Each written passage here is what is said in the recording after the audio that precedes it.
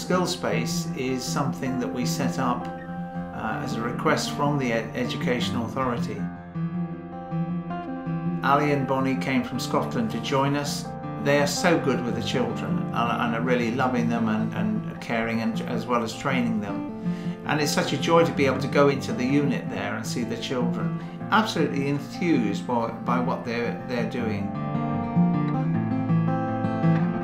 We get the best from these kids when they come here, and they know if they want to come back to Top Barn, they have to behave at the PR units that they go to. Some of these children are not academic, and that's probably why they've opted out of school. But put them in a carpentry shop, or put them in a polytunnel working with flowers and plants or with animals, and they're totally different. We've got a real great guy behind us. His name's Steve High. He's fantastic with the kids.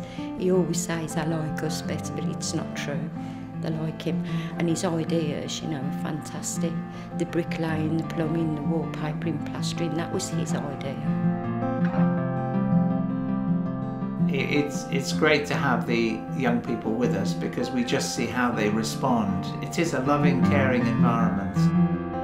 Some really take to the carpentry, and none of them can help but love cooking with Bonnie in the kitchen.